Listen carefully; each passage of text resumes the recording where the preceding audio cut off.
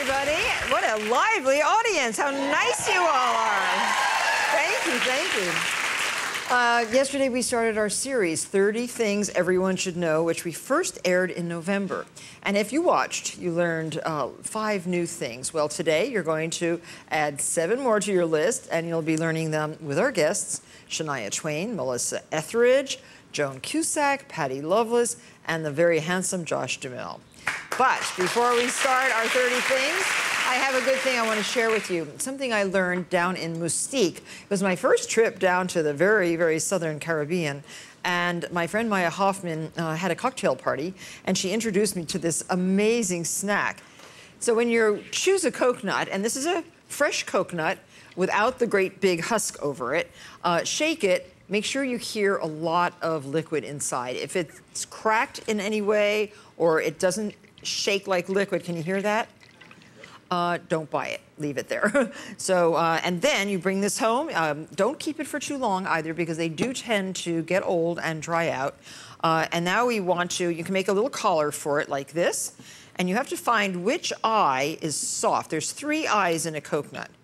I just found it. Oop, and I'm also getting covered with coconut. Here's the soft eye. And you can just hammer with like an ice pick. Oh, hear that? And make as big a hole as you can. And what you're going to do is pour out that delicious coconut water. I love coconut water, and I like to just drink it straight out of the coconut. See all the water coming out? That is just like the nectar of the gods. It's really delicious. And I'm putting it, notice, in a strainer because it's getting a lot of little pieces of the brown fibrous covering of the coconut. Shake it out. And then take your coconut, put it in a 350-degree oven and bake for 10 minutes. And when it comes out, it might have a crack in it, which would be very helpful. And you can just bash it open with a hammer. Again, not on your dining room table.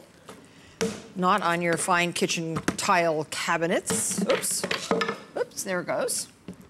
And, oh, it's beautiful. What a beautiful, beautiful coconut. And just continue to break it open. The meat should fall out of the shell. Lovely, there, we got half a coconut out. This is perfect because the larger the pieces, the easier it is to grate. So here we have it, and then you take your mandolin. I think I'll take half of this.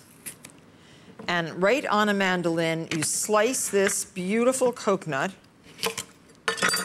into long slivers. This is exactly what you want. They are, less than a 1/16 of an inch. That's exactly the shape and size of the chips. Or you can, if you don't have a mandolin, and these are inexpensive at Asian stores, Asian grocery stores usually have those. You can also use a potato peeler like this, which works very nicely too, as you can see. Spread these on a baking sheet. Now you can leave the skin on, which I did, or you can actually peel the skin off, as Angie did. In Mystique, we had the skin on. They look very beautiful. Just sprinkle them with a little bit of coarse salt, not a lot, just a little. The natural oil, and we're on parchment paper here in the baking sheet, and the oil, the natural oil of the coconut, roasts nicely with that tiny bit of salt. Again, 350 degrees for 10 minutes, and what comes out of the oven, perfectly golden brown chips, like that. And they are the perfect snack. They're great for parties. They're great for sitting. They're the new popcorn. Let's think of it as the new popcorn. They're very flavorful, they're healthy, and they're a good thing. I love them.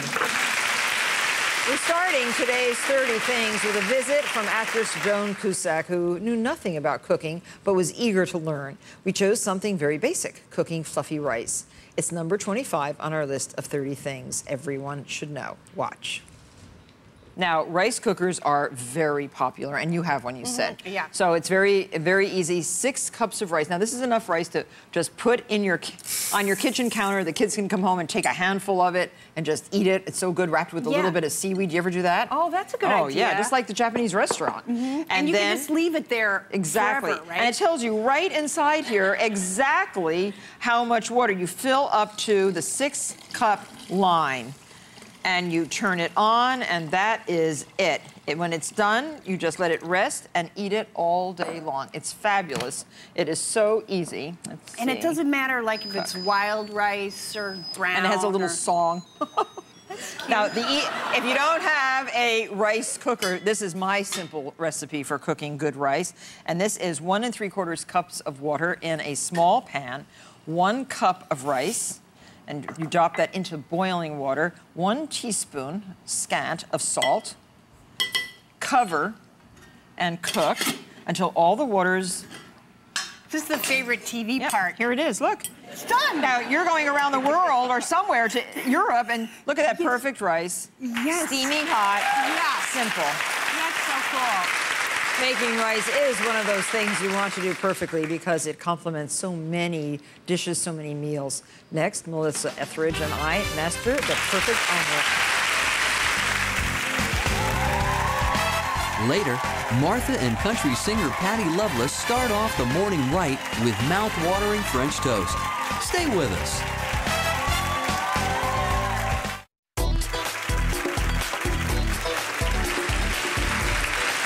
We're continuing our 30 things everyone should know. And this one is how to make the perfect omelet. It's number 24 on our list of 30 things. I had a lot of fun teaching singer Melissa Etheridge the basics. Take a look. So I like to make a 3-egg omelet, and I'm using a, what size is that, 7-inch pan, Wes? 8-inch. 8-inch Teflon pan. Now, turn up the heat a little bit under your pan to sort of medium. Oh, you're okay. I think it's medium. I'm happy. Okay, and you can use clarified butter or regular butter. Clarified butter just prevents burning. And so I'm going to use a tablespoon, which, let me see, we're missing a tablespoon.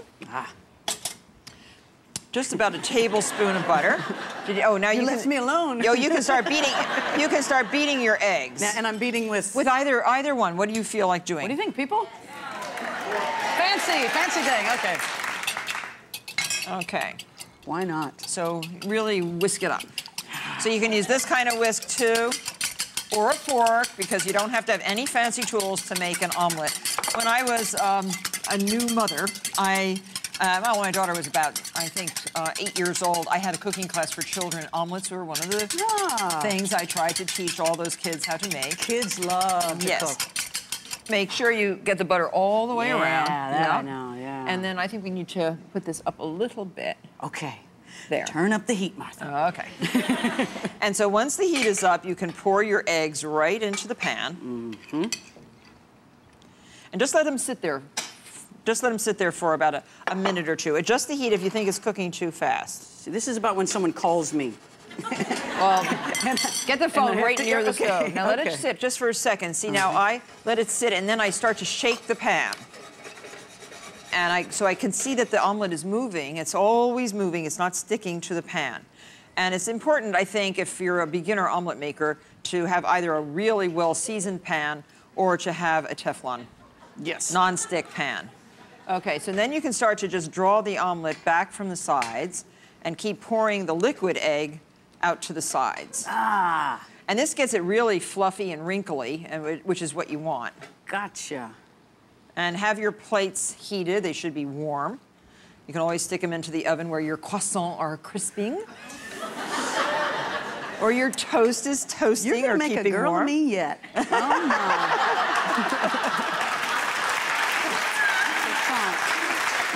Now, I love Gruyere omelet, so I have a little bit of grated Gruyere, and I'm going to just put in the middle of the omelet here. I'm a huge fan of goat cheese. If you, yeah, I don't have any goat cheese here today. That's all right, but you know, if you, I didn't know that. I should have asked. Goat cheese is actually less acidic, less hard on you. Yes, and they it's make very good wonderful. goat There's milk. aged goat cheeses and such that are great. And just keep moving it around. Here, you now have Am to I start now? drawing or Drawing, yeah, or it's there. going to be a See, disaster. pouring like this. No, it's not. Oh, okay.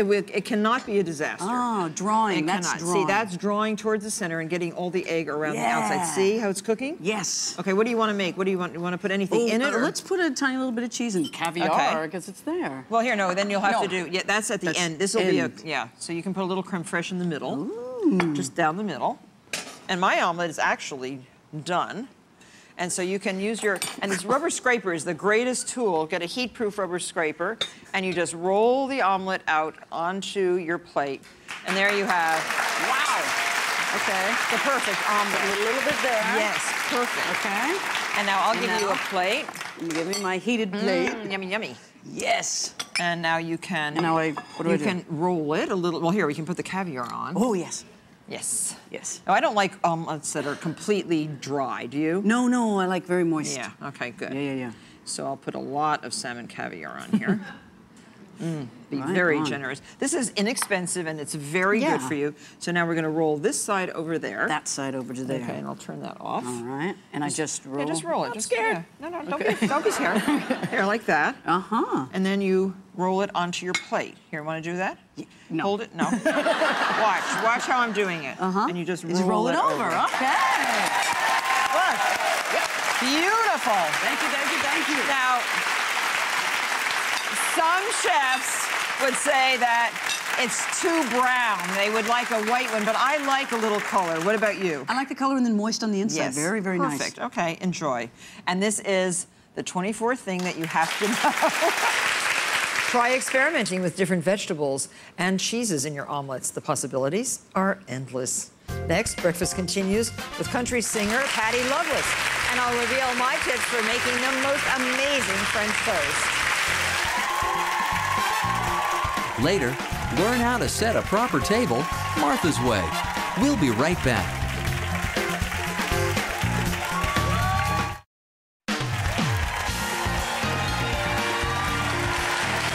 To be a successful homemaker, we think you should know how to make really good French toast. That's why it's number 23 on our list of 30 things everyone should know. Country singer Patty Loveless loves breakfast as much as I do, so it was great to have her join me in the kitchen. Watch this. So French toast, start with the best bread. Now, I have made it out of French bread, I've made it out of Pullman loaf, but my favorite, because it's so light, is the airy brioche. Airy brioche? Airy Brioche. brioche. See how light, feel how light this is. It's like Oh, light as air. yes. So this is the kind, and I get this bread at Balthazar, and it's just really light, and when you slice it, it looks like this. And I slice it the day before, if I remember, so it gets a little crusty on the outside. So See? it would absorb Yeah, so the it'll egg absorb and- without falling apart because it can't can fall apart fall when apart. it's too soft, right? So this is how I make the liquid that soaks into the bread. So you All can the mix eggs? that up. Okay. Six eggs, 1.5 cups of milk. Now you can use heavy cream. Do you use heavy cream or milk? I use half and half. Half and half, yeah. So you A can little use bit of half and half to but make it kind of thick. I know, I love it, but I forget milk it. is good. I use milk, but whole milk. And so a pinch of salt to cut the sugar, 2 tablespoons of good vanilla. It's all in this. It's all in what you're soaking the bread in. And the bread has to be good, but this is what's really important. A half a teaspoon of cinnamon. I'm gonna put even less than that because I like cinnamon, but I don't like a lot of cinnamon. 1 tablespoon of fresh lemon zest.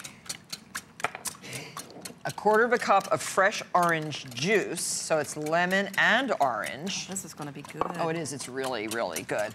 And that's it. Doesn't that good? Yeah. Didn't I say some sugar? Didn't I tell you sugar, Wes or Angie? I think at least a tablespoon of sugar. Okay. Yeah, can I have a tablespoon of sugar? Sure. And then these are the big pans, so you have a pan there too. And I think it's heating. I put 2 tablespoons of butter in the pan and about 2 tablespoons of canola oil or grapeseed oil, some unflavored oil.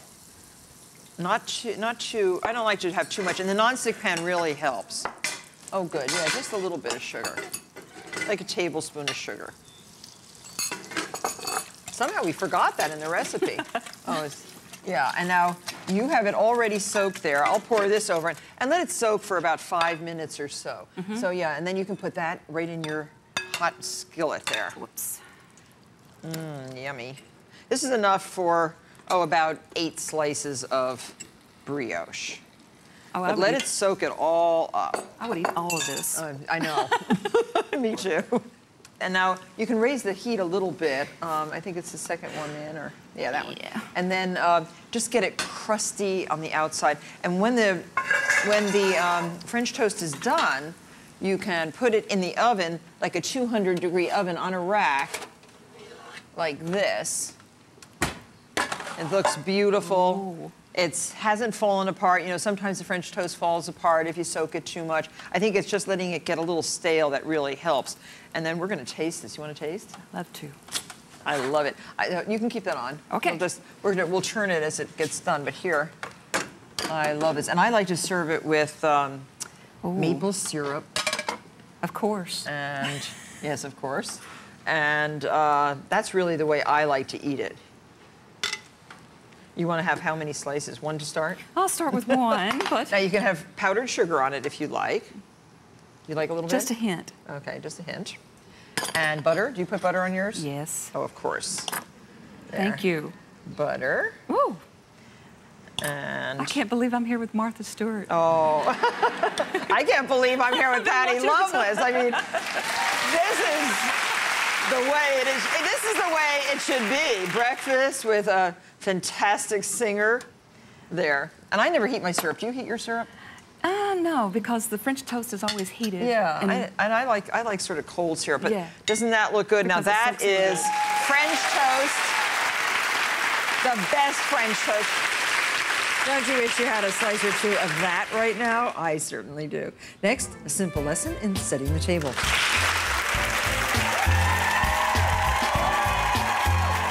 Later, find out why Martha and hunky actor Josh Duhamel make the bed their primary focus. Don't go away.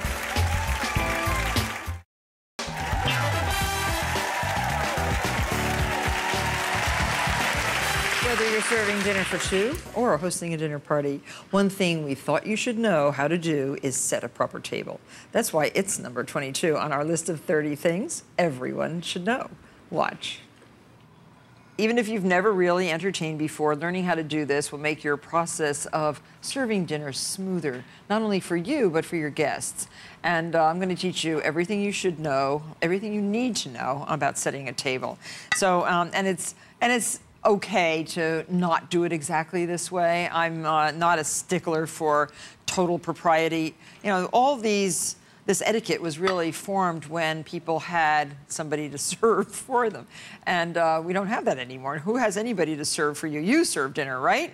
You're the one. But it's very nice, especially at holiday time, to set a nice table. So this is called a charger plate. This is an oversized plate. Now, a lot of people are using these as dinner plates because if you're going to have a big steak, you know, it holds the steak. But this is also called a charger, and it really is a placeholder for the table. And so when you sit down, usually the charger plate, and this is at a formal sitting or setting, the charger plate is holding the place. These used to be made out of silver or glass, decorated plates. Are very beautiful usually. This is a beautiful drabware. And then on top of that goes the dinner plate. But when you're serving, if it's a butler serving, the butler would remove this from the right and put this plate down from the left around you when you're sitting there. But I'm just going to show it to you on top so that you can see. So that's the dinner plate, usually 9 inches or 10 inches. Chargers usually about 10 or 11 inches. And then if you were serving a soup, the soup should really be served on a dinner plate like this. And again, you know, this is the modern day, and lots of us have small kitchens. We don't have room to wash. If you have 10 people over for dinner, that's already 30 plates. So it gets kind of a little oppressive. So, but I want you to know that that's the soup plate. And then the silverware goes from outside in. Whatever is on the outside is what you're going to use first. So say, we should start with the spoon then. We're going to serve soup first. The soup spoon goes here. And I'm working backwards. Then we're going to have a fish course for the second, and this is a fish knife. And see that little notch in the knife? That's for flicking out a bone from a fish that still has bones in it. That's traditionally, but they're still very nice to use. I often use fish service at my table just because I like what they look like. This is the dinner knife, and this is usually a longer knife than a luncheon knife, which is a little bit shorter if it were lunchtime. So that's your dinner knife. Always put the blades facing the plate. It's just polite. Then the dinner fork goes on the inside because that's the last fork you'll be using for eating dinner. The fish fork goes with the fish knife. And then this is the first course or the salad fork. And then if you're going to have a salad, this can be put right over here. And let me see if yeah, that's right. And then if you were going to have bread and butter, you can also put a bread and butter plate right here with a little butter knife. But I'm going to use this as my bread and butter plate. And this little bread knife, and usually the monogram is on the right side of the knife, the side that should be facing up. If you have, I buy old silver and I try to get it with an S on it because I love old silver. So I always get my initials. I even found a whole set that had MS, which is so lucky. And I use it, but the monograms were always monogrammed on the right side. All of these have the monograms on it. Some people, and especially the English, put their forks this way and they have their monograms on the back of the fork, which is also very beautiful. And then you have dessert, and dessert goes like this above the plate. Usually the spoon and then the cake fork or the pie fork, whatever you're going to be eating, goes up here. And if you like to serve salt and pepper individually, you can put your salt and pepper here, you can put it here, depending on how much room you have on your table. But I like to use these little glass salt cellars and pepper dishes. And I use just my fingers, but you can have little spoons in there too if you have those little silver spoons. And then the glasses, another thing, the red wine is usually the fatter, bigger, thinner glass for a nice red Burgundy or a Bordeaux. The white wine is generally a little bit taller, a little narrower for the wine. And then the water glass I usually put there, and this would be for water with, you can have ice in it or not. And then the napkin goes wherever you like. I generally like to fold the napkin in something pretty. You can put it here for people to sit down if you're going to serve the soup, or you can just put it here. And there's all kinds of ways to fold napkins, and that's a whole other thing. And then this is such a pretty little bouquet. This can be right here above the plate. You can have individual bouquets, but that's basically the simplest way to set a table. And everyone in the audience is going to get from our November issue of Martha Stewart Living magazine, which we go into detail about how to set your table. We have reprinted the whole thing, the main course, the dessert course, if you're still eating, I'll show you that one because that's kind of fun. If you're still eating and you're doing this, you can leave your forks like that. When you're done, you should do that so that people know to take it away. Don't clean the table until everybody's finished. Don't rush. Everybody feels rushed if somebody starts whipping the plates off the table. So let everybody finish. But you're getting this reprint, and this is what I would do if I were you. I would take it home and laminate it. We didn't have time to do that for you, but we would laminate it and just put this in your silverware drawer so that any questions, you just look at this, and it is the basic good way to set a table. So enjoy. I love entertaining, and I think it's so important to do it correctly. Next, I'm going to teach Josh Duhamel the right way to make a bed. It's number 21 on our 30 things. Later, sip tea with Martha. She'll show you how to brew the perfect cup. Stay with us.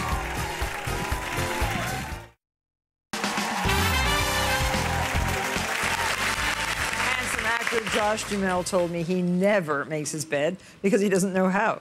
So I invited him over for a lesson. And it's number 21 on our list of 30 things everyone should know. Take a look. This is, say, the dirty sheet. Okay. And we have 2 pillows. These are called shams. Okay. See when they have like a flanged edge like that or something like that? That's already, the pillow's already inside, but these are beautiful damask shams. Okay. Now, all these things come from Kmart, by the way. Oh, really? Yeah. This is part of your yeah, your Martha line. store it every day, and so we'll just So keep is this bed, by the way? Yes. They can add a special effect No, there that later. doesn't come from Kmart, but it does come from the Signature line. Now, do you have one of these on your mattress? No, but it looks good. This is so great. Is this one of yours, too?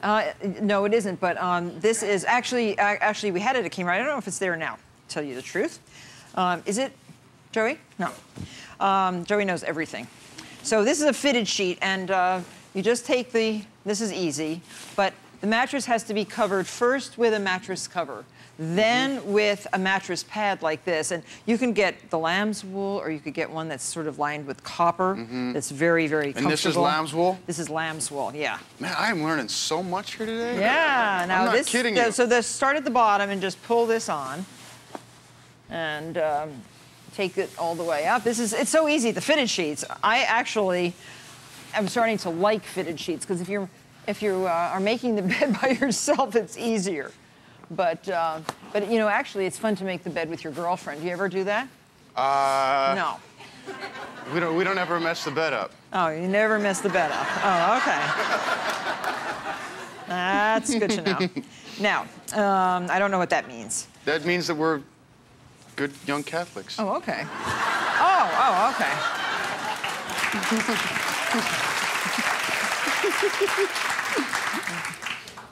Now, so the bottom, no, wait a second. The bottom, you pull this down so that you can tuck it under. That's the top sheet. All right. And now just tuck it under. This is if you want to have a top sheet. If you want to have a little bit fancier bed, and then do that hospital corner. You told me that you took. I learned this in high school where you do this, right? You take the corner and pull it up. And up here. About a foot over. High school keep was a going. while No, ago. keep going. No, there. Now that's right. Pull that up over into a right angle. Right where your hand is. Pull that up. Yes. Like that. And now what? Now tuck that loose stuff in. Oh yeah. And then hold your hand on the edge of the bed up there. Up here. Yeah, and then yes, that you didn't forget. See? Wow. You did not forget. Now pull this all nicely up to the top. I like to tuck in very little at the bottom because I want a lot of sheet at the top. And so fold this back. I'm tall and my feet always get like, I always end up kicking the thing out down here. That's why, feet, so make it loose. Yeah. That's what, I usually just leave it loose. And then here's your pillows. When do we get to make cookies? Later. Later.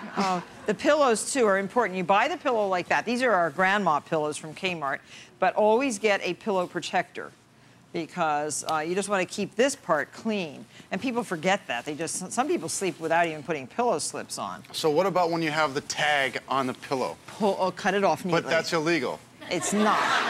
Well, I don't understand where that came from. I just... Because you can get, like, punished by law. I know, but that's if it's in the store.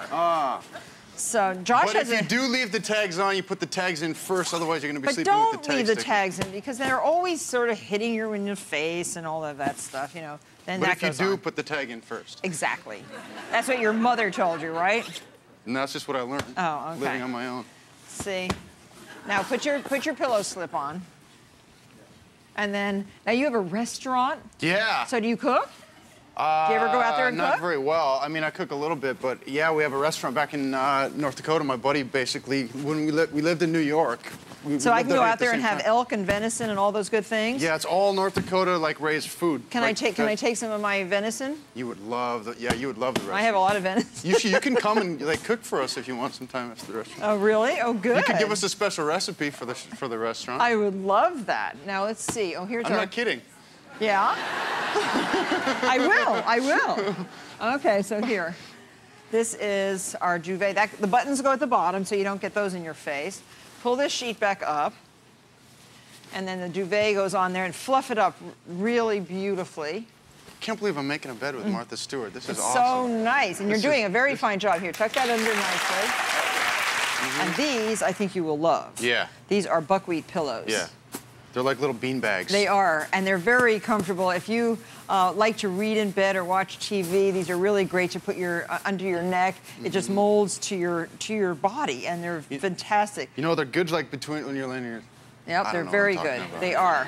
So put these underneath. Do you ever put pillows between your knees when you sleep? Yeah, all the time. When I sleep on my side. Good for the back. Oh, yeah. So put that underneath your single pillow. Yep. And then you put your pretty pillow with the sham right here. I don't like to have a lot of pillows on the bed. Like, I don't like 44 pillows on the bed because they all end up on the floor and they don't serve any purpose. I agree. But this is just about the right thing. This is for my dog, Francesca. She'll sleep right on it on the floor. Do you let her sleep on the bed, your dogs? You do, you big softy? I am.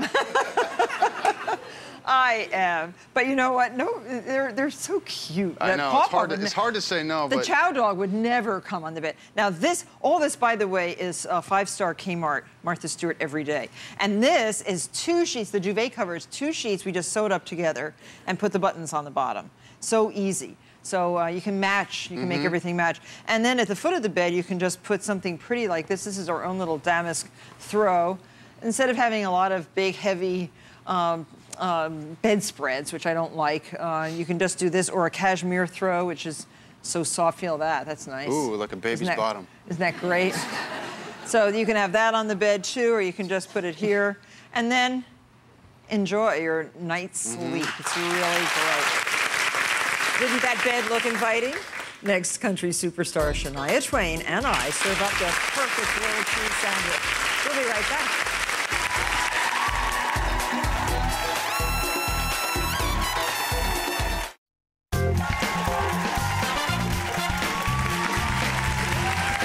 On our list of 30 things everyone should know, making a grilled cheese sandwich is number 20. A delicious grilled cheese sandwich. You only need a few ingredients, but there's still an art to making it. Shania Twain loves grilled cheese, so I was happy to have her help me out. Watch this. Grilled cheese sandwiches, you know, are one of the most popular sandwiches in America. I don't know about Canada, or you live in Switzerland. What about Switzerland? Yeah, it's a coq monsieur there, Yes. which is a variation, but in Canada, it's a big thing. Yeah. Hot chocolate and grilled cheese sandwiches. Oh, hot chocolate and grilled cheese. Oh, yeah, definitely. We always have tomato soup and grilled cheese sandwiches. Oh, no, that's a great one. You dip the grilled cheese in the tomato soup. Yeah, that's really good. So I like to use a ciabatta. This is a beautiful bread, and it's made at the Sullivan Street Bakery. But you can, if you have a good bakery nearby that makes this kind of ciabatta, and I cut off the top, and you can slice some tomatoes for me. Not too thick and not too thin. Okay. Now, just right. I'm nervous. Shania Twain should not be nervous. You are a very good cook, I understand. You like to cook. I love to cook, but it's such an individual thing. I actually don't even like people helping me in the kitchen. You don't? No, they never get it right. Oh, see? It's like, okay, well, you just have to do it yourself. I'm very happy that you're helping me. Oh, well, just... Because I figure, you know, she said not too thin, not too thick. I'm just joking. I don't care how thick or thin, because grilled cheese and tomatoes, I think, are just great together. I've never done it And if you like tomato. bacon, you can stick a piece of bacon in. I don't like to put ham in my grilled cheese sandwiches, and I don't like to put any meat. Are you a vegetarian? I am. But isn't it too greasy when you put bacon? Yeah, I just don't care to have that. Now, don't throw the inside away. Save this. You can toast this. You can make it into breadcrumbs. And then I always like to butter a little bit. Do you like to butter on your sandwiches? Well, a little tiny bit. We do inside-out grilled cheese sandwiches in Canada. You butter the outside. Yes. You put that in the pan. Then you put the cheese on. Then you put another outside buttered piece of bread. Mm-hmm. And that's how you do it. That's the grilled cheese. But I always like to put a little bit inside too. And we use cheddar. You use cheddar? Yes, I like cheddar too. You can use. I'm using a Swiss or a Gruyere. You can use Emmenthal, or you can use cheddar, sharp cheddar, or mild cheddar. Yeah, I like mixing too. And then I like to put on the tomato. And it's so good. It's gonna be good. Yeah, it's a beautiful sandwich. And I'm cooking it in a grill pan like this on the stove. If you have a griddle, you can do it on the griddle. And then you top it with just a tad for flavor of butter, not too much on the inside. Is that salted butter? No, I always use unsalted butter. See, I'm butter. adding a little salt to the tomatoes and a little bit of black pepper. Now, if you like too, you can put a little bit of basil in your sandwich, then cover. That's kind of like Italian. It seems Italian. It's like a panini. Sort of. Yeah, this is sort of panini-like. And then a little bit of butter on the outside. This is not for the 30-day diet kind of sandwich, but you just put that in to your griddle. And a little bit of butter on the top. And then just weight it down with another skillet. Make sure the bottom's clean, no rust, and just put that on top. That's a good idea. Yeah. Oh, I like that. And so you use cheddar, and what else do you do? What kind of bread? Use cheddar, any kind of bread you want. Brown bread's really good, whole grain bread's really good. But what I do is I put the grilled cheese in with the cheese and the underside buttered heavier than that. Oh, more, yes. And then I put a lid on the pan so the cheese starts to melt. Now, this works about the same way. And then, yeah, exactly. And then let that get marked. There, just let that stay. Well, but I leave it open. I put the lid, I leave it open, put the lid, let the cheese start to melt. Then I put the second slice on. Oh, that's nice. Because then the second slice sticks to the cheese. But we have some that are already made and just kept warm in the oven. And this is what they look like when they come out. They're really kind of pretty. And that one's with ham? Oh, no. No, that has basil. So this is one of the 30 things that you really should know how to make. And you this can cut is a gourmet grilled cheese sandwich. Well, but it's what kids love this. When they come home from school and they're really, really hungry, it's just one of those 30 things. Simple to prepare and so delicious. Next, how to brew the perfect cup of tea. Stay with us.